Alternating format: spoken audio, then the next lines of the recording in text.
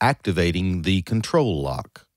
Touch and hold for 3 seconds to lock the controls to avoid unwanted changes or operation. For each second control lock is held down, the display will count down 3, then 2, then 1, then LC or LOC will appear along with a red key symbol. Along with a red key symbol.